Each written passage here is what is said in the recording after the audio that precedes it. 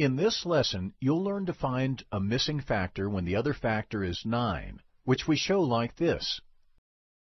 We want to answer the question, 9 times what number is 72? There is an easy way to remember the answer to questions like this when multiplying by 9.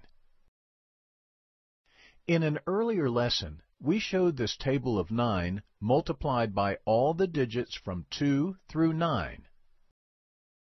The digit in the tens place of each answer is 1 less than the number multiplied. So, in a problem like this, we know that the digit in the tens place in the answer is 1 less than the number that goes here. That means the answer is 8. 9 times 8 is 72. 9 times what number is 27? We know that the digit in the tens place of the product is 1 less than the missing factor that goes here. So the missing factor is 3. So 9 times 3 is 27.